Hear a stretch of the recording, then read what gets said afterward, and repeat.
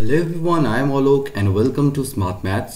আজকের এই ভিডিওর টপিক হচ্ছে ওয়েস্ট বেঙ্গল সাব ইন্সপেক্টর পরীক্ষায় জিজ্ঞেস করা গণিতের সমস্ত প্রশ্নের সমাধান।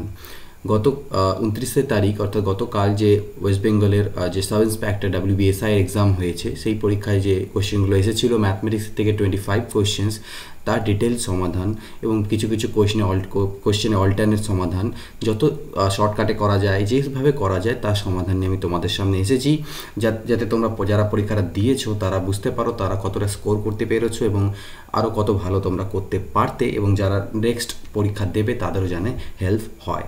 তো প্রথম কোশ্চেন যেটা আছে দেখে নাও, ডিরেক্টলি কোশ্চেন্সে আমরা চলে যাচ্ছি। প্রথম কোশ্চেন যেটা আছে সেটা হচ্ছে বলা হচ্ছে এ tap can feel A tank in 6 hours. After half the tank is field, there 3 more similar taps are opened. What is the total time taken to fill the tank completely? বলছে একটা tap আছে, যে ট্যাপটা feel করতে পারে একটা ট্যাঙ্কে 6 ঘন্টায়। বলছে after half the tank is field, যখন ট্যাঙ্কটার অর্ধেক ফিল হয়ে আছে, 3 more similar taps are open. Same টাইপের ট্যাঙ্ক আরও 3টে ট্যাপকে অন করে দেওয়া হলো। What is the total time taken to feel the tank completely? তাহলে ট্যাঙ্কটাকে কমপ্লিটলি ফিল হতে কত টাইম লাগবে? তাহলে এই কোশ্চেনটাকে দুরকমভাবে করা যাবে। একটা যেটা আমাদের কনসেপচুয়াল বা কনভেনশনাল মেথড, সেইভাবে কীভাবে করবে সেটা একটু দেখে নিই। বলা হচ্ছে ধরে নিই যে late total capacity of the tank B x unit. আমি এখানে অ্যাজুম করে নিলাম যে total capacity of the tank হচ্ছে কত, এক্স ইউনিট। তাহলে tap can fill in 6 hours x unit. দেখো ট্যাপটার টোটাল ক্যাপাসিটি হচ্ছে কত, এক্স ইউনিট আমি যদি ধরে নিই, আর বলা হচ্ছে ট্যাপটা 6 ঘন্টা ফিল করতে পারে সেই ট্যাঙ্কটাকে। তার মানে 6 ঘন্টায় সেই ট্যাপটা এক্স ইউনিট ফিল করবে, তাহলে 1 ঘন্টায় কত ফিল করবে, x/6 ইউনিট। ক্লিয়ার? তাহলে এরকম মোট কটা ট্যাপ হয়ে যাচ্ছে, দেখো 4টে ট্যাপ, একটা আগে ছিল 3টে নতুন। তাহলে এইরকম 4টে ট্যাপ 1 ঘন্টাতে কতটা ফিল করবে? একটা ট্যাপ ফিল করে x/6, 4টে ট্যাপ ফিল করবে 4x/6। এবার যেহেতু প্রথমে অর্ধেক ফিল হয়ে গিয়েছিল, তাহলে বাকি কতটুকু আছে? টোটাল ক্যাপাসিটি এক্স ইউনিট, অর্ধেক ফুল হয়ে গেছে, তার মানে x/2 ইউনিট এখনও বাকি আছে। এবার এই 4টে ট্যাপ মিলে 1 ঘন্টায় এত ইউনিট ফিল করে, তাহলে এই x/2 ইউনিট ফিল করতে কত সময় লাগবে? 4x/6 ইউনিট ফিল করতে লাগে তাদের 1 ঘন্টার সময়, তাহলে এত ইউনিট ফিল করতে লাগবে কত? এটাকে ভাগ করে দেবো 4x/6 দিয়ে। তাহলে ভাগকে যদি গুণ করে দিই তাহলে এটা পাল্টি খেয়ে যাবে 6/4x। তাহলে আলটিমেটলি কাটাকাটি করলে আমি এখান থেকে পেলাম কত, 3/4। 2 দিয়ে কাটলে 3/4 ঘন্টা। 3/4 ঘন্টাকে মানে কত হচ্ছে 45 মিনিট। 3/4 ঘন্টা কীভাবে 45 মিনিট, 60 মিনিট গুণ করে দাও, 4 দিয়ে কাটলে 15, 15 × 3 = 45 মিনিট। আগে অলরেডি তার কি দেখো কি বলছে, তার টোটাল টাইম কত, এখানে 45 মিনিট আর আগে 3 ঘন্টা। কারণ অলরেডি 6 ঘন্টায় সে কমপ্লিট ফিল করতে পারে, তাহলে অর্ধেক ফিল করেছে মানে কি অলরেডি 3 ঘন্টা ধরে সময় দিয়ে অর্ধেক ফিল করা হয়েছিল, আর বাকিটুকু ফিল করতে 45 মিনিট লাগবে। তাহলে আলটিমেটলি 3 ঘন্টা 45 মিনিট লাগবে। তো এটা হলো কনভেনশনাল মেথড, এইভাবে করতে পারো। আদারওয়াইজ যদি অল্টারনেট পদ্ধতিতে করতে চাও তাহলে অল্টারনেট কীভাবে হবে দেখো, ধরে নেব আমি ক্যাপাসিটিটাকে 60 ইউনিট, আমি ক্যাপাসিটি ধরে নিলাম। আমি অ্যাজুম করে নিলাম যে ট্যাঙ্কের ক্যাপাসিটি 60 ইউনিট। তাহলে ট্যাপটার এফিসিয়েন্সি কত দেখো, 60 ইউনিটকে ফিল করবে 6 ঘন্টায়, তার মানে তার এফিসিয়েন্সি হচ্ছে 10 ইউনিট পার ঘন্টা। তাহলে remaining water, total unit capacity 60, অর্ধেক ফিল হয়ে গেছে, তাহলে পরে থাকলো কত, 30 ইউনিট ফাঁকা থাকলো। এবার এই 4টে ট্যাপের কত এফিসিয়েন্সি হবে, একটা ট্যাপের এফিসিয়েন্সি যদি 10 ইউনিট হয় তাহলে 4টে ট্যাপের হচ্ছে 40 ইউনিট, অর্থাৎ 4টে ট্যাপ 1 ঘন্টায় 40 ইউনিট ফিল করতে পারবে। তাহলে 30 ইউনিট ফিল করতে হবে, তাহলে কত সময় লাগছে, 30/40, তাহলে 3/4 আবার আসলো, অর্থাৎ 45 মিনিট। আর আগে 3 ঘন্টা সময় লেগেছিল, তাহলে 3 ঘন্টা 45 মিনিট। দুটোর কনসেপ্টটা একই, বাট এখানে আমরা এক্স ধরছি, এখানে এক্স ধরছি না, এতে একটু সময় আমাদের সেভ হবে। নেক্সট কোশ্চেন দেখেছি, কোশ্চেন নাম্বার 2। বলা হচ্ছে in an examination 17% of the candidates field in Bengali and 18% in English. ওকে, তো 70% পাস কী বলছে, fail in an examination 17% of the candidates field in Bengali and 18% in English. বাংলায় fail করে 17% এবং ইংরেজিতে fail করে 18%। এই 5% field in both Bengali and English, এবং 5% fail করে বোথ বেঙ্গলিতে এবং বোথ ইংরেজিতেই, তাহলে percentage of those candidates who passed in both the subjects. অর্থাৎ তাহলে সেই পার্সেন্টেজটা বের করো যারা দুটো এক্সামিনেশনেই অর্থাৎ ইংরেজিতে এবং বাংলা বাংলা দুটোতেই পাস করেছে। তাহলে এক্ষেত্রে আমাদেরকে ভেন ডায়াগ্রাম অঙ্কন করে নিতে হবে। আমরা ভেন ডায়াগ্রাম অঙ্কন করব কার? ভেন ডায়াগ্রাম অফ ফেইল ক্যান্ডিডেটদের, কারণ আমাদেরকে যে ডেটাগুলো দেওয়া আছে ফেইল ক্যান্ডিডেটের দেওয়া আছে, তাই আমরা ভেন ডায়াগ্রাম অঙ্কন করব ফেইল ক্যান্ডিডেট। দুটো exam, Bengali and English, clear? দুটো এক্সামে দুটো সার্কেল যারা পরস্পরকে ইন্টারসেক্ট করবে। এবার বলা হয়েছিল এটা হচ্ছে ফেইল ক্যান্ডিডেটসের ভেন ডায়াগ্রাম, তাহলে 5% হচ্ছে টোটাল ফেল করে দুটো সাবজেক্টেই, তার মানে মাঝখানে লিখে দেবে 5। এবার 17% বলা আছে বেঙ্গলিতে ফেল করে, কিন্তু এর মানে এই নয় যে 70% যারা বেঙ্গলিতে ফেল করে তারা ইংরেজিতে ফেল করেছে কি করেনি সেটা জানি না। সেটা বের করতে গেলে আমাকে এই 17%-এর থেকে 5%কে মাইনাস করে এখানে লিখতে হবে 12। সিমিলারলি 18%-এর থেকে 5%কে বিয়োগ করে এখানে লিখতে হবে 13। এই 12 আর এই 13 কি হলো? এই 12 হয়ে গেল fail candidates only in Bengali, যারা শুধুমাত্র বাংলাতেই ফেল করেছে, আর এই 13 জন হয়ে গেল যারা শুধুমাত্র ইংরেজিতেই ফেল করেছে। তাহলে পাস্ট ইন বোথ কারা হবে? টোটাল যদি 100% আমি বলি তাহলে পাস্ট ইন বোথ মানে দুটোতেই পাস করেছে কারা? 100 থেকে এই 12, 5 আর 13কে বাদ করে দাও, যারা দুটো সাবজেক্টে ফেল করেছে, যারা শুধু ইংরেজিতে আর যারা শুধু বাংলাতে। তাহলে বাকি যারা পড়ে থাকবে তারা নিশ্চয়ই পাস করেছে দুটোতেই, ঠিক আছে? তাহলে মাইনাস করে দিলাম, এই সবগুলোকে যোগ করে দিয়ে তাহলে 70% আমার অ্যান্সার চলে আসলো। তো এই কোশ্চেনটার উত্তর তোমাদের হবে কত হবে? 70%। দেখে নিচ্ছি question number 3। The average of 3 numbers is 77. তিনটে নাম্বার আছে যাদের অ্যাভারেজ বলা আছে আমাকে 77। The first number is twice the second and the second is twice the third. Find the 3 numbers. তিনটে নাম্বারের অ্যাভারেজ বা গড় হচ্ছে 77। প্রথম নাম্বারটা দ্বিতীয় নাম্বারের টোয়াইস, আবার দ্বিতীয় নাম্বারটা তৃতীয় নাম্বারের টোয়াইস বা দ্বিগুণ। তাহলে তিনটে নাম্বার কত? সিম্পলি আমরা এই ধরনের কোশ্চেন রেশিও বের করে নেব। দেখো প্রথম নাম্বারটাকে যদি আমি 4 ধরি, ঠিক আছে, বা বলতে পারো আমি লাস্টের নাম্বারটাকে যদি ধরি আমি 1, তাহলে যেহেতু বলা আছে সেকেন্ড নাম্বারটা লাস্টের নাম্বারের দ্বিগুণ, তাহলে এটা 1 হলে এটা 2 হবে। আবার বলে দেওয়া আছে প্রথম নাম্বারটা দ্বিতীয় নাম্বারের দ্বিগুণ, তাহলে এটা 2 মানে এটা 4 হবে। তাহলে রেশিও আমি পেয়ে গেলাম 4:2:1। এবার অ্যাভারেজ মানে কি? এগুলো সব যোগ করে 3 দিয়ে ভাগ, যেহেতু তিনটে নাম্বার আছে তাহলে 4, 2 আর 1 6, 1 7/3, এটা হলো অ্যাভারেজ। এটাই আমাকে 77 দেওয়া আছে। তার মানে 7/3 যদি 77 হয় তাহলে 1 মানে কত? এটা পাল্টি খাইয়ে 3/7 হবে, 7 দিয়ে কাটলে 11, 33। তাহলে 1 মানে হচ্ছে 33, 1 ইউনিট মানে হচ্ছে 33। তাহলে 1 ইউনিট যদি 33 হয়, আমার কাছে প্রতিটা নাম্বার চেয়েছে, তাহলে 4 ইউনিট মানে কত হবে? 33 × 4। 2 মানে কত? 33 × 2। 1 মানে কত? 33 × 1। তাই নাম্বারগুলো হলো কত? 132, 66 এবং 33। Next question number 4। As 700 is divided among Ram, Shyam and Jodu, so that Ram receives half as much as Sam and Sam receives half as much as Jodu. What will be Jodu's share? Same questions, but এখানে যে রেশিওটা এটা উল্টো হবে। এখানে বলে দেওয়া আছে যে রাম কি করে? রাম রিসিভস হাফ অফ শ্যাম, রাম শ্যামের হাফ পায়, অর্থাৎ এ যদি 2 পায় তাহলে 1 পায়। সিমিলারলি বলা আছে শ্যাম যদুর অর্ধেক পায়, অর্থাৎ শ্যাম যদি 2 তার মানে তার ডবল হবে, যেহেতু এর অর্ধেক 4। তার রেশিওটা 1:2:4। তিনটাকে যোগ করো, 4, 2, 6 আর 1 7। এই 7 মানে আমাকে বলে দেওয়া আছে 700। টোটাল 700 টাকা ডিভাইড করবো, 7 মানে 700, তাহলে 1 মানে 100। তাহলে কার শেয়ার চেয়েছে? যদুর শেয়ার। তো যদুর শেয়ার কত হবে? 4 হবে।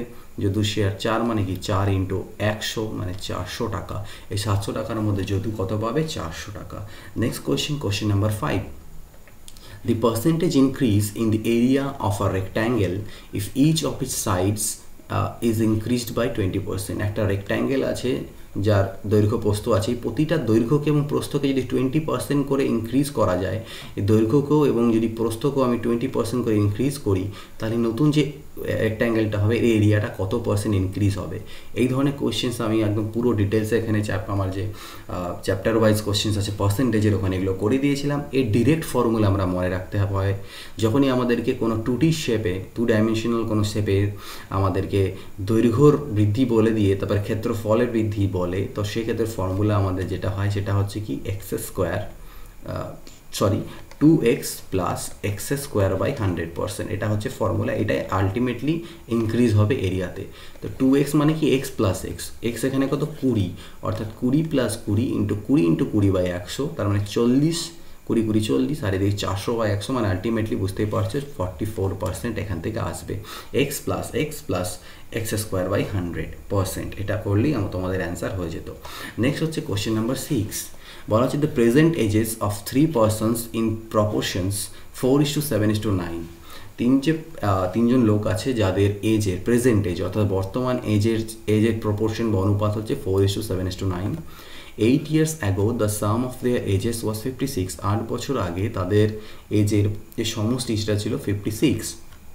ফাইন্ড দেয়ার প্রেজেন্ট এজেস, তাহলে তাদের বর্তমান বয়স বের করো। তো এটা সিম্পলি এক্স ধরে নিলেই হয়ে যাবে, ছোটো একটা কোয়েশ্চেন। এজ আমরা ধরে নিলাম 4x 7x এবং 9x, যেহেতু রেশিও দেওয়া আছে আমি ধরে নিলাম তাদের বর্তমান বয়স 4x 7x আর 9x। তাহলে বয়সের সমষ্টি কত হয়ে গেল 20x। ক্লিয়ার? বয়সের সমষ্টি হয়ে গেল 20x টোটাল।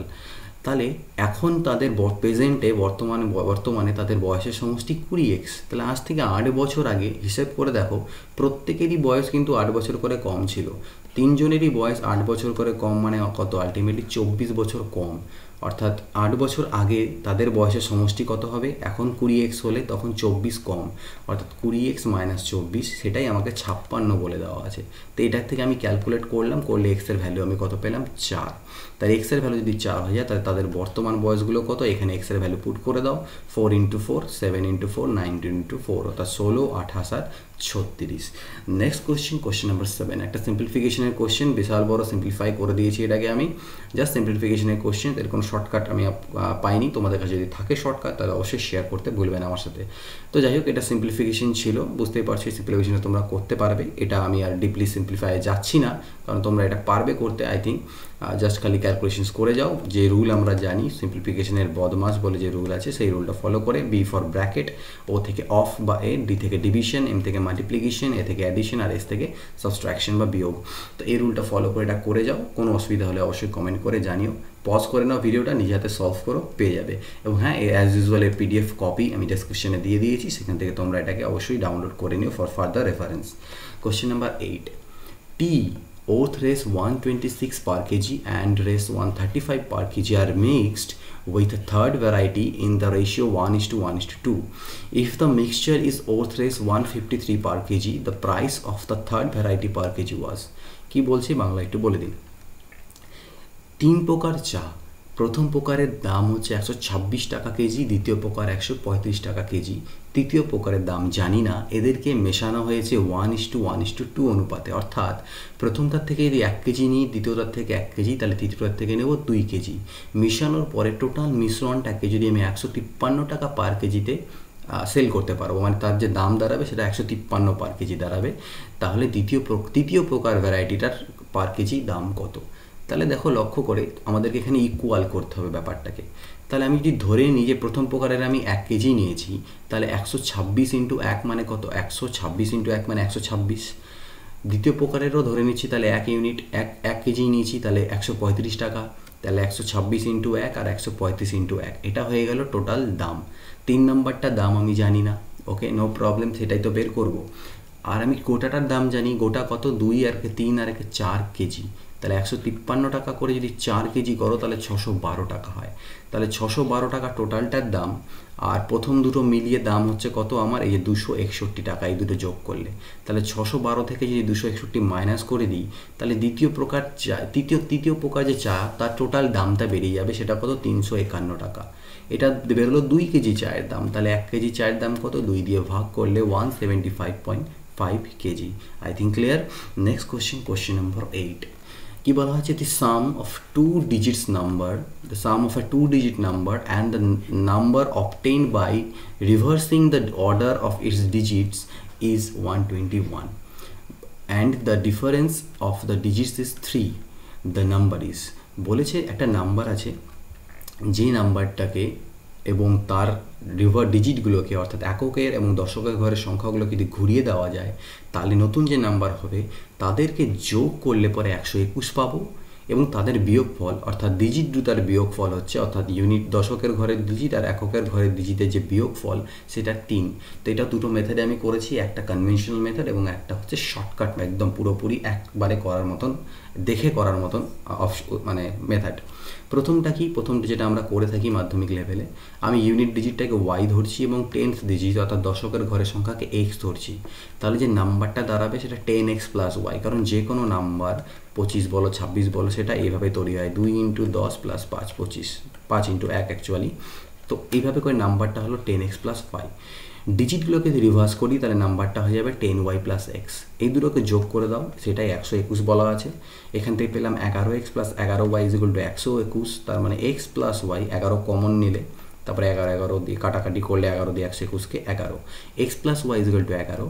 আর ডিজিটের ডিফারেন্স আমাকে 3 বলা ছিল, x - y = 3, দুটোকে অ্যাড করে দিলাম, তাহলে y কাটা, 2x = 14, 11 আর 3, তাহলে x = 7। ক্লিয়ার? তাহলে y কত হবে, 11 থেকে 7 বাদ দিলে 4। x এর মান যদি 7 হয় তাহলে y এর মান 4, যেটা যে কোনো একটা ইকুয়েশন সমীকরণ থেকে বের করে নাও, আমি এখান থেকে বের করে নিয়েছি। এখানে x এর ভ্যালু পুট করো 7, তাহলে y এর ভ্যালু 4 পেয়ে যাবে। তাহলে নাম্বারটা কত হয়ে গেল, 10x + y, অর্থাৎ 10 × 7 + 4 74। এত কিছু করার পরে আমি নাম্বারটা পেলাম। কিন্তু এটা শর্টকাট পদ্ধতি কি, বাই গোয়িং থ্রু অপশনস। প্রথম অপশনটাকে যদি আমি পিক করি 74, আমাকে কোশ্চেনে বলা আছে সেই নাম্বারটাকে আর নাম্বারের ডিজিটগুলোকে রিভার্স করে যোগ করলে 121 আসবে।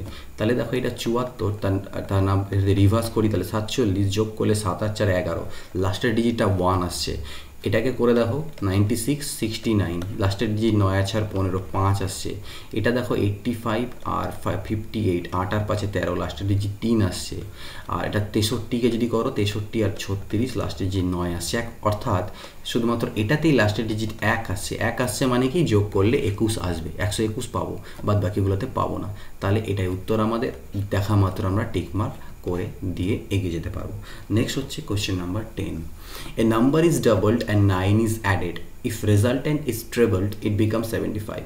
বলছে এ নাম্বার ইজ ডাবলড, প্রথমে একটা নাম্বারকে ডবল করা হয়, আমি ধরে নিলাম নাম্বারটা এক্স, তো সেই নাম্বারটাকে ডবল করা হলো, তার সাথে 9 যোগ করা হলো, এবার এই যোগফলটাকে 3 গুণ করা হলো, তাহলে 75 পাবো।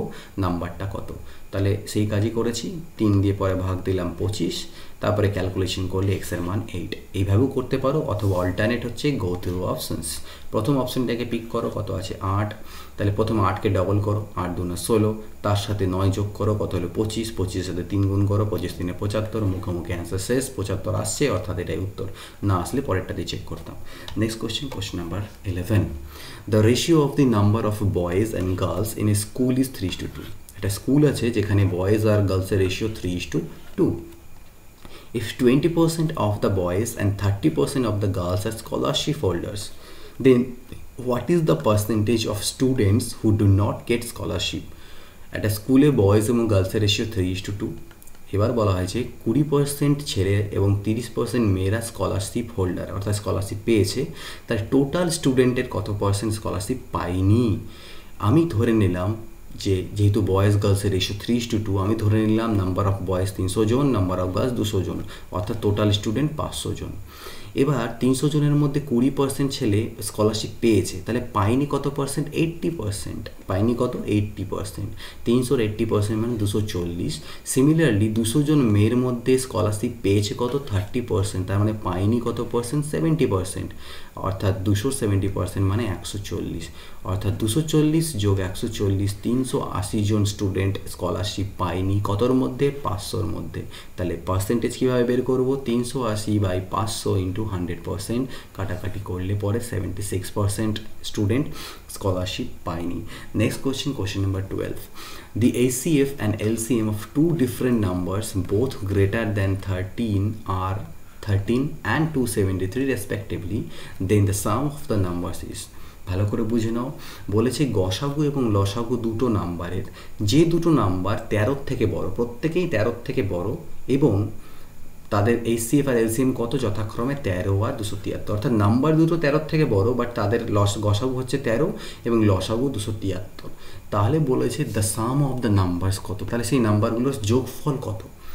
যেহেতু গসাগু 13, আমি নাম্বার দুটোকে 13x এবং 13y ধরতে পারি, যেখানে x আর y মৌলিক সংখ্যা। ধরতেই পারি, কারণ দেখো এই দুটোর যখনই গসাগু করো সেখানে তোমার 13ই পাবে, যেহেতু এক্স আর ওয়াই মৌলিক সংখ্যা। ক্লিয়ার?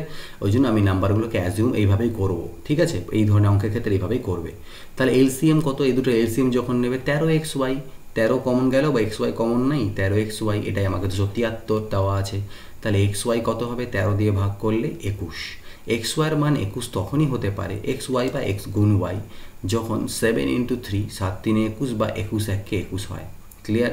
তার মানে দুটো পেয়ারই পসিবল। ঠিক আছে, যে এক্স এর মান 7 আর ওয়াই এর মান 3, অথবা এক্স এর মান 21 আর ওয়াই এর মান 3, এটাই পসিবল। এবার আমি যদি ধরে নিই এই পেয়ারটার কথা, যে না এক্স এর মান আমি 7 আর ওয়াই এর মান 3 নেব, তাহলে নাম্বারগুলো কত হয়ে যাবে? 13 দিয়ে গুণ করলে 13 7 91 আর 13 3 39। কিন্তু যদি আমি এটাকে চুজ করি তাহলে নাম্বারগুলো কত হবে? 13 × 21 273, আর 13 × ওয়াই যেহেতু, তাহলে এখানে তো ওয়াইয়ের মান 1, অর্থাৎ 13 1 13। কিন্তু এটা হবে না। কেন হবে না? কারণ নাম্বারগুলো গ্রেটার দেন 13 বলা ছিল, এটা 13ই হয়ে যাচ্ছে, এটা পসিবল নয়। এই পেয়ারটা নেওয়া যাবে না, এটা পেয়ার আমাকে নিতে হবে। অর্থাৎ নাম্বারগুলো 91 আর 39, আর এদেরকে যোগ করলে 130 আসে, যেটা আমার কাছে চেয়েছিল। Next question, question number 13. A boat running upstream takes 8 hours 48 minutes to cover a certain distance, while it takes 4 hours to cover the same distance running downstream. What is the ratio between the total speed of the boat and the speed of the water current respectively? বলা হচ্ছে একটা boat যেটা upstream মানে কি? স্রোতের প্রতিকূলে, অর্থাৎ যেদিকে স্রোত যাচ্ছে তার উল্টো দিকে গেতে তার একটা ডিস্টেন্স অতিক্রম করতে সময় লাগে 8 ঘন্টা 48 মিনিট, এবং সেম ডিস্টেন্সটাই স্রোতের অনুকূলে অর্থাৎ ডাউন স্ট্রিমে যেতে তার সময় লাগে 4 ঘন্টা। তাহলে আমাদেরকে বের করতে বলা আছে স্পিড অফ বোট, অর্থাৎ স্থির জলে বোটের গতিবেগ, এবং কারেন্ট অর্থাৎ স্রোতের গতিবেগের অনুপাত। তাহলে দেখো আমি টাইমের রেশিও বের করছি। টাইম আপস্ট্রিম অর্থাৎ স্রোতের প্রতিকূলে সময় এবং স্রোতের অনুকূলে সময়ের অনুপাত কত? এখানে 8 ঘন্টা 48 মিনিটকে আমি কনভার্ট করে নিলাম ঘন্টাকে, পুরো ঘন্টাতে 8 ঘন্টা 48 মিনিটকে 44/5 ঘন্টা। তার মানে 44/5, আর এটা 4 ঘন্টা। তাহলে 5 নিচে এলো, আলটিমেটলি 4 দিয়ে কাটলে 11, অর্থাৎ 11/5 আমি পেলাম রেশিও টাইমের। এবার আমরা জানি টাইম আর স্পিড যে রেশিও সেটা ইনভার্স হয়। টাইম এবং স্পিড হচ্ছে ইনভার্সলি প্রপোর্শনাল হয়। ঠিক আছে, স্পিড বাড়লে টাইম কম লাগে, অর্থাৎ স্পিড কমলে টাইম বেশি লাগে, এটা ইনভার্সলি হয়। অর্থাৎ টাইমার যা রেশিও, স্পিডের রেশিওটার পুরোপুরি উল্টা হয়। অর্থাৎ স্পিড আপস্ট্রিম অর্থাৎ স্রোতের প্রতিকূলে স্পিড আর স্রোতের অনুকূলে স্পিডের যে রেশিও সেটা 11/5-এর পরিবর্তে 5/11 হয়ে যাবে। ক্লিয়ার? আর আমরা একটা ফর্মুলা শিখেছিলাম, আমি সব ভিডিওগুলো দিয়েছি বোট অ্যান্ড স্ট্রিমের, সেখানে ফর্মুলা জানি যে স্পিড অফ দ্য বোট বের করার ফর্মুলা হচ্ছে speed upstream plus speed downstream by 2, আর কারেন্টের স্পিড বের করার ফর্মুলা হচ্ছে speed downstream minus speed upstream by 2। তাহলে এটা কত হলো? দেখো ভ্যালু পুট করো, 5 আর 11 পুট করো, 16/2, আর এটা বিয়োগ করলে 6/2। এই রেশিও চেয়েছে, 2 2 কাটা যাবে, কাটাকাটি 16:6, কাটাকাটি করলে 2 8 16, 2 3 6, তাহলে রেশিওটা কত হয়ে গেল? 8:3। নেক্সট টপিক মানে নেক্সট কোশ্চেন নাম্বার 14। বলা আছে আ গ্রসার্স has a sell of race this and this for 5 consecutive months. প্রথম মাসে এত টাকা, দ্বিতীয় মাসে এত টাকা, এরকম করতে করতে মোট 5টে মাসে এই টাকাগুলো সেলসে করেছে, বিক্রি করেছে এত টাকার জিনিস। তাহলে বলছে how much sell must he have in the 6th month. তাহলে ষষ্ঠ মাসে কি তার কত টাকা ইনকাম হওয়া উচিত যাতে তার এই 6 মাসের টোটাল অ্যাভারেজ 6500 হয়। তাহলে খুব ইজি, দেখো 6 নম্বর মান্থের ইনকামটা কি, সেলটা কীভাবে বের করবো? টোটাল সেল বের করে নিই, 6500 6 মাসের গড়।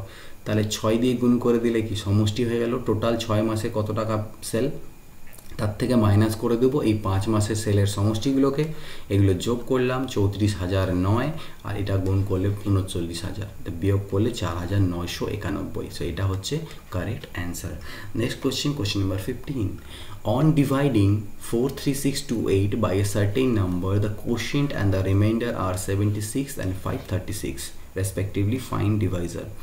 বলছে 43,628কে একটা যে কোনো নাম্বার দিয়ে ডিভাইড করার ফলে কোশেন্ট আর রিমাইন্ডার অর্থাৎ ভাগফল ও ভাগশেষ থাকলো 76 এবং 536, তাহলে ডিভাইজারটা কত? তাহলে আমরা একটা ফর্মুলা ছোটোবেলায় শিখেছিলাম যে ভাজ্য সমান সমান ভাজক ইন্টু ভাগফল প্লাস ভাগশেষ, এরকম একটা ফর্মুলা শিখেছিলাম। তো এইখান থেকে আমাকে বের করতে বলেছে কি ডিভাইজার বা ভাজক।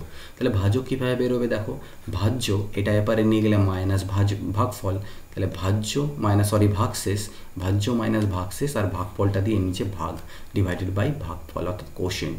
তাহলে ভাজ্য দেওয়া ছিল এটা মাইনাস আমাদের যেটা ভাগশেষ রিমাইন্ডার দেওয়া ছিল 536 এবং ভাগফল বা কোশেন্ট দেওয়া আছে 76। এটা দিয়ে কাটাকাটি করলে অ্যান্সার চলে আসবে। কাটাকাটিটা করারও তোমাদের প্রয়োজন নেই, জাস্ট বিয়োগটা করলে 43,092/76 এলো। এবার 76 দিয়ে যখনই একে ভাগ করবে অ্যান্সার এমন একটা সংখ্যা আসবে যার ইউনিট ডিজিট আর এই ইউনিট ডিজিটকে গুণ করলে এই ইউনিট ডিজিটটা আসা উচিত। আর অপশানগুলো যা এখানে ছিল, আমি অপশানগুলো নিইনি, বাট অপশানগুলো যা ছিল তার মধ্যে 567 এমনই একটা অপশান ছিল যার শেষে 7 আছে। তাহলে 7 6 42 2 আসার পসিবিলিটি একমাত্র এই অপশানেই, তাই এটাকে ভাগ করার প্রয়োজনও নেই, তোমরা এটাকে টিক দিতে পারো। বাট যদি টাইম হাতে থাকে তাহলে ভাগটা অবশ্যই করে নিও, ওকে, পুরোপুরি শিওর হওয়ার জন্য। Next question number 16, A can do a work in 10 days, B in 12 days and C in 15 days. They started doing work together, but after 2 days A left and before completion of 4 days C left. The work was finished. একটা কাজকে A করতে পারে 10 দিনে, B 12 দিনে, C 15 দিনে। তারা একত্রে কাজটা স্টার্ট করলো, বাট 2 দিন পরে A কাজ ছেড়ে চলে যায় এবং কাজ শেষ হওয়ার 4 দিন আগে Cও কাজ ছেড়ে চলে যায়, B বাকি কাজটা করে। তাহলে টোটাল কাজটা কত দিনে কমপ্লিট হয়? আমরা কি করি এক্ষেত্রে? LCM method. A B C লিখলাম, এ 10 দিন, বি 12 দিন, 15 দিন, 10 12 15 এলসিএম 60। তাহলে মানে এর এফিসিয়েন্সি কত? 10 দিয়ে 60কে ভাগ দিলে 6, 12 দিয়ে 60কে ভাগ দিলে 5 এবং 15 দিয়ে 60কে ভাগ দিলে 4। ঠিক, তাহলে প্রথম 2 দিন তারা 3 জনই কাজ করেছিল। এ প্লাস বি প্লাস সি এর মিলিত এফিসিয়েন্সি কত? 6 4 10 5 15 ইউনিট। তাহলে প্রথম 2 দিনে তারা 15 দুনা 30 ইউনিট কাজ করে নিয়েছে। এবার লাস্টের লাস্টের 4 দিন আগে তো সবাই চলে গেছে আলটিমেটলি, কারণ প্রথম 2 দিন পরে এ চলে যায়, লাস্টের 4 দিন আগে সিও চলে গেছে, বি একাই তার মানে লাস্টের 4 দিন কাজ করেছিল। তার মানে শেষ 4 দিনে বি কতটা কাজ করেছিল? বি এর এফিসিয়েন্সি হচ্ছে 5, শেষের 4 দিনে 5 4 20 ইউনিট কাজ বি করেছে। তার মানে প্রথম 2 দিনে 30 ইউনিট কাজ হয়েছে, লাস্টের 4 দিনে 20 ইউনিট কাজ হয়েছে, অর্থাৎ 30 আর 20তে 50 ইউনিট কাজ হয়েছে। মাইনাস করো, বাঁচলো কত? 10 ইউনিট। তার মানে এই 10 ইউনিট কাজটাই মাঝখানে হয়েছে এবং সেটা কে করেছিল? বি আর সি মিলে করেছিল। বি আর সি মিলে 10 ইউনিট কাজ করেছিল। আর বি আর সি এর এফিসিয়েন্সি কত মিলিত? 5 আর 4 9। তাহলে 10 ইউনিট কাজ করতে বি আর সি এর সময় কত লেগেছিল? 10/9 দিন। ঠিক আছে, ভাগ তো যাবে না। তাহলে টোটাল টাইম কত লাগলো? এদিকে 2 দিন, শেষে 4 দিন, আর এখানে 10/9 দিন। 2 আর 4 6 পূর্ণ 10/9, যেটা হচ্ছে 9 6 54 10 64/9 দিন। তো এটা তোমাদের অপশানে ছিল এবং এটাই উত্তর। নেক্সট কোশ্চেন নাম্বার 17, বলা হচ্ছে এ সাম of money ট্রিপলস itself, the rate of simple interest being 5%। 5% সুদের হারে একটা কোনো মানি নিজেকে 3 গুণ করে নেয় কত বছরে? এটা আমাকে বের করতে হবে কত বছরে। তাহলে দেখো, সাপোজ ধরো যে একটা টাকা আছে 100, এটার উপর 5% সুদ চড়ালে মানে কত হবে? 5 টাকা হবে। তো 5 টাকা হলো কত বছরে? 1 বছরে হলো 5 টাকা। 3 গুণ হতে হবে। 100 টাকা কি 3 গুণ কখন হবে? যখন 200 টাকা সুদ হবে। তার মানে মিলালে 300 টাকা হবে। তার মানেই না বলবো 3 গুণ। তার মানে 1 বছরে 5 টাকা সুদ হয়। 5% কথার অর্থই হলো 1 বছরে 5 টাকা সুদ হয়। তার মানে ডবল হতে, অর্থাৎ 200 হতে কত সময় লাগবে? 5 দিয়ে 200কে ভাগ দাও, 5 দিয়ে 200কে ভাগ দাও, কত? 40 বছর। তার মানে 40 বছর সময় সেই টাকাটা কিন্তু ডবল মানে ট্রিপল হয়ে যাবে। 200 টাকা ইন্টারেস্ট হবে, ঠিক আছে। মানে দেখো, ডাবল হওয়া মানে কি? ডাবল হওয়া মানে 100% বেড়ে যাওয়া, তার ট্রিপল হওয়া মানে 200% বেড়ে যাওয়া। তা 5% হয় 1 বছরে, 200% হবে কত বছরে? 40 বছরে। ক্লিয়ার? নেক্সট হচ্ছে 18 নম্বর question, what will be the LCM of this? খুবই সিম্পল কোশ্চেন। 8 24 36 আর 54 এলসিএম যেভাবে তোমরা করো, এটার বলার কিছু নেই, এলসিএম আমি করে দিয়েছি। নেক্সট কোশ্চেন নাম্বার হচ্ছে 19, the cost price of a sewing machine is race 800। এই অঙ্কটা একটু ভালো করে দেখো, এই অঙ্কটা একটু ভুল আছে, ওকে, সেই ভুলটা আমি তোমাদেরকে ধরে দিতে চাই। The cost price of a swing machine is res 800. The shopkeeper allows successive discounts on of 15% and 10%. What is the selling price of the sewing machine? আমি অ্যাজ ইউজুয়াল কোশ্চেন পেপার থেকেই টুকেছি, এটা পুরোপুরি। এখানে মোট ভুল আছে দুটো জিনিস। ফার্স্ট অফ অল বলা হচ্ছে the shopkeeper allows successive discounts on নয়, এটা অফ হবে। ওকে, এটা অফ হবে position. The allow successive discounts of 15% and 10% successive discount দেয়, ঠিক আছে। কিন্তু তারপরে বলছে সেলিং প্রাইস বার করতে, কিন্তু কোশ্চেনটা আমার এখানে হলো যে আমাকে যদি কস্ট প্রাইস দেওয়া থাকে, আমি কি কস্ট প্রাইসের ওপরে ডিসকাউন্ট দেবো না সেলিং প্রাইসের উপর ডিসকাউন্ট দেবো? তো সে ডিসকাউন্ট কখন দেওয়া হয়? না কস্ট প্রাইসের উপরে না সেলিং প্রাইসের উপরে, ডিসকাউন্ট দেওয়া হয় মার্ক প্রাইসের উপরে বা ধার্য মূল্যের উপরে, যেটা এমআরপি থাকে। তো এখানে ভুল আছে, এটা এমআরপি হবে বা মার্ক প্রাইস হবে। The mark price of an sewing machine is race 800 হবে, এবং তার উপরে দুটো সাকসেসিভ ডিসকাউন্ট দিলে আলটিমেটলি সেটার দাম কত দাঁড়াবে, সেলিং প্রাইস কত হবে। ক্লিয়ার? তো সেটা কোনো একটা, যদি কেউ এই কোশ্চেনের এই ফাঁদে পড়ে যাও তাহলে ভুল করে থাকতে পারো। আর যদি কোশ্চেনের ফাঁদে না পড়ে থাকো, এটাকে এমআরপি ধরেই নিয়ে কাজ করো। যেমন আমি প্রথমবার করতে নিলাম তো আমার কস্ট প্রাইসটা মাথায় আসেনি, প্র্যাকটিস বেশি করা থাকার দরুন আমি এটাকে এমআরপি ভেবেই করে দিয়েছি অঙ্কটাকে, পরে গিয়ে দেখলাম যে এটা কস্ট প্রাইস দেওয়া আছে, ভুল আছে। যাই হোক, এফেক্টিভ ডিসকাউন্টের ফর্মুলা আমরা জানি x plus Y minus x Y by 100। যে এফেক্টিভ ডিসকাউন্ট দুটো সাকসেসিভ ডিসকাউন্টের সমান ইকুইভ্যালেন্ট ডিসকাউন্ট কত হয়, x plus Y minus x Y by 100। প্রথমে 15%, পরে 10%, তাহলে 15 10 25, তার থেকে 15 × 10 150 বাই 100 মানে 1.5, 23.5% ডিসকাউন্ট দেওয়া হয়। তখন আলটিমেটলি দাম কত দাঁড়ায়, সেলিং প্রাইস 800 টাকা ছিল এমআরপি, তার উপরে তুমি 23.5% ছাড় দিয়েছো, তার মানে দাম দাঁড়ালো কত, 76% দাঁড়ালো। 800 এর 76% দাঁড়ালে কত হয়, 612 টাকা। Clear? Next question number 20। 2 men and 3 boys can do a piece of work in 10 days, while 3 men and 2 boys can finish it in 8 days. Number of days taken by 2 men and 1 boy to finish it will be। 2 John man এবং 3 জন বয় একটা কাজকে 10 দিনে করে, এটা হলো তার মানে কি টোটাল কাজ। সিমিলারলি সেই সেম কাজটাকে ওই জন্য ইকুয়াল দিয়েছি, 3 জন মেন আর 2 জন বয় 8 দিনে করে। এখান থেকে কাটাকাটি করে গুনটুন করে আমি বয়েজ আর যে মেন তার রেশিও পেয়ে গেলাম, কিসের, এফিসিয়েন্সির। এটা হচ্ছে একটা বয়ের এফিসিয়েন্সি যদি 2 ধরি, একজন মেনের এফিসিয়েন্সি 7, তাহলে টোটাল ওয়ার্ক কত, টোটাল কাজ হয়ে গেল এটা বা এটা যে কোনো এক জায়গায় পুট করো, কিন্তু পুট করার সময় ধ্যান রাখবে এই কাটাকাটিটা নিলে চলবে না, আগেরটা নিতে হবে। ওকে, তাহলে আমি পুট করে দিলাম এখানে মেনের জায়গায় 7 আর বয়ের জায়গায় 2, টোটাল ওয়ার্ক বেরোলো 200 ইউনিট, টোটাল 200 ইউনিট কাজ। এবার এই 200 ইউনিট কাজকে বলা হয়েছে 2 জন মেন আর 1 জন বয় কত দিনে করবে, তাহলে এটাতে ভাগ দেবে। মেনের এফিসিয়েন্সি 7 বসালাম, বয়ের এফিসিয়েন্সি 2 বসালাম, 7 2 14, 2 16, কাটাকাটি করলে 12 × 1/2 দিন। তাহলে বুঝতে পেরে গেছো কীভাবে এটাকে করতে হতো। Next question number 21। In the first 10 overs of a cricket game, the run rate was only 3.2. What should be the run rate in the remaining 40 overs to reach the target of 282 runs? প্রথম 10 ওভারে, কোন একটা cricket খেলার প্রথম 10 ওভারে run rate হচ্ছে 3.2, তার মানে টোটাল রান কত, 3.2 রান রেট 10 ওভারে, মানে টোটাল রান কত, 32 অবভিয়াসলি। প্রথম 10 ওভারে 32 রান করেছে, তাহলে বলছে what should be the run rate in the remaining 40 ওভার্স, তাহলে যে বাকি 40 ওভারের রান রেটটা কত হতে হবে যাতে আলটিমেটলি টোটালিতে 282 রান হয়। তাহলে তো 32 রান হয়ে গিয়েছে, 282 করতে হবে, তাই লাগবে কত, আরও 282 থেকে মাইনাস করে দেবো, 250 রান আরও লাগবে। কত ওভারে লাগবে, 40 ওভারে লাগবে, ভাগ করে দাও 40 দিয়ে, সেটাই তো আমাদের রান রেট। তাহলে আলটিমেটলি 6.25 বেরিয়ে গেল run rate. Next question 22। 65 liters water and contaminated milk was in a barrel where ratio between milk and water was 10:3. In that solution how much liter of water is to be mixed to get the ratio between milk and water as 8:5? 65 litre, total 65 লিটারের total 65 litre একটা milk and ওয়াটারের solution আছে, যার মধ্যে milk আর ওয়াটারের ratio হচ্ছে 10:3।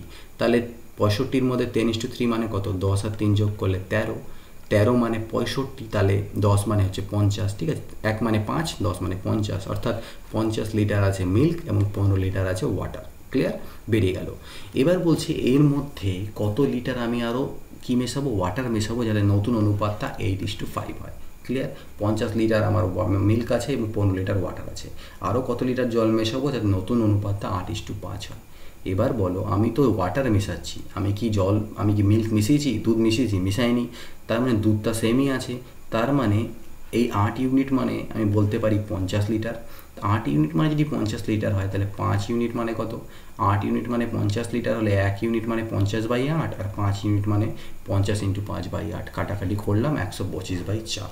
5, তার মানে ultimately এই যে নতুন মিক্সচারটা হবে সেখানে 50 লিটার মিল্ক থাকবে আর 125/4 লিটার আমার থাকছে ওয়াটার। আর আগে ছিল 15 লিটার ওয়াটার, তাহলে কত লিটার এক্সেস মিশিয়েছি এটা বিয়োগ করলে বেরিয়ে যাবে। 125/4 থেকে 15 বিয়োগ করলাম, 16.1/4 লিটার কী করা হয়েছিল? জল এখানে আমাকে মেশাতে হবে বা মিশিয়েছি। ওকে, clear? Next question number 23. Find the length of the bridge which a train of length 130 meter long and traveling at 45 km/h speed can cross in 30 seconds. সেই ব্রিজের দৈর্ঘ্য বের করো যাকে একটা 130 মিটার লম্বা ট্রেন 45 কিলোমিটার গতিবেগে যে যাচ্ছে 30 সেকেন্ডে ক্রস করে দিতে পারে। তো আমরা জানি যে একটা ব্রিজ আগে ক্রস করা মানে অ্যাকচুয়ালি ট্রেনটার ব্রিজটাকেও ব্রিজের দৈর্ঘ্য এবং নিচের দৈর্ঘ্য, length of bridge R length of train, এই টোটাল ডিস্টেন্সটা ওকে ট্রাভেল করতে হয়। এবার এক্ষেত্রে আমি ফর্মুলা কি জানি? আমরা জানি speed is equal to distance আপন টাইম, বা distance is equal to speed into time. তাহলে distance is equal to speed into time. Distance মানে এখানে কি? Bridge length of bridge R length of train. Speed আমি জানি 45 km/h, কিন্তু এটাকে আমাকে মিটার পার সেকেন্ডে আনতে হবে, আর km/hকে মিটার পার সেকেন্ডে আনার জন্য আমি বলেছিলাম 5/18 দিয়ে গুণ করতে হয়। 5/18 দিয়ে গুণ দিলাম ইন্টু 30 সেকেন্ড সময়, কাটাকাটি করলে 375 মিটার বেরিয়ে গেল টোটাল ডিস্টেন্স ট্রাভেল। তাহলে এই 375-এর মধ্যে ট্রেনের নিজস্ব দৈর্ঘ্যটাও আছে, সেটাকে মাইনাস করে দিলাম 130, 245 বেরিয়ে গেল আমার লেন্থ অফ ব্রিজ। ক্লিয়ার? খুবই ইজি কোশ্চেন ছিল। তাহলে 24 নম্বর কোশ্চেন দেখে নেওয়া যাক। If in a mirror A clock shows time as 12:40, একটা মিরর আছে যে মিররের মধ্যে কোনো একটা ঘড়িকে দেখলে সে টাইমটাকে দেখা যায় 12:40, তাহলে অ্যাকচুয়ালি রিয়েল টাইম কত? যখন এই মিরর টাইপ অফ কোশ্চেন্স থাকবে তখন এটাকে কীভাবে সলভ করতে হয়, এটা একটা ট্রিক আছে। এটা এই স্মার্ট ম্যাথস চ্যানেলেরই একজন কেউ আমাকে বলেছিল, যেটা এখনও আমার মনে আছে। ওকে, আমি এটা জানতাম না, তার কাছ থেকে জানতে পেরেছি। তো যাই হোক, সেটা হচ্ছে কি, দেখো 12:40 যেহেতু আছে এটাকে বিয়োগ করে দিতে হয়। যখন এই মিরর ইমেজ বলছে তখন আমি এটাকে বিয়োগ করে দেবো 23:60 থেকে।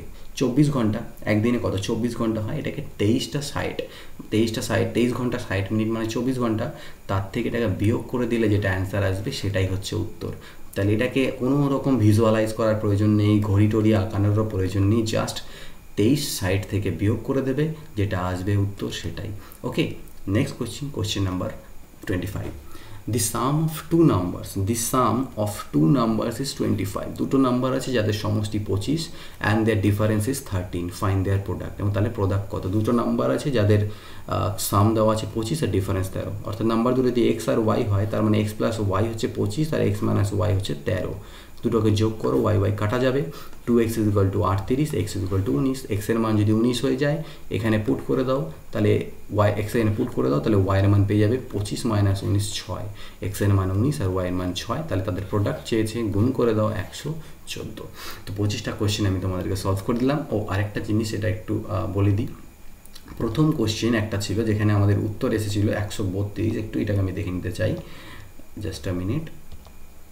প্রথম দিকে একটা কোশ্চেন আমরা করেছি একদম প্রথমে, এক মিনিট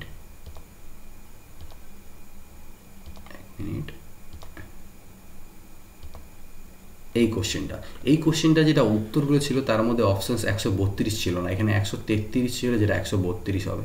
তো কেউ যদি একটা টিক দিয়ে থাকো সে অবশ্যই এটাতে নাম্বার পাবে, কোনো ব্যাপার নেই। 132 জায়গায় 133 দেখতে পেয়েছি না অপশানে।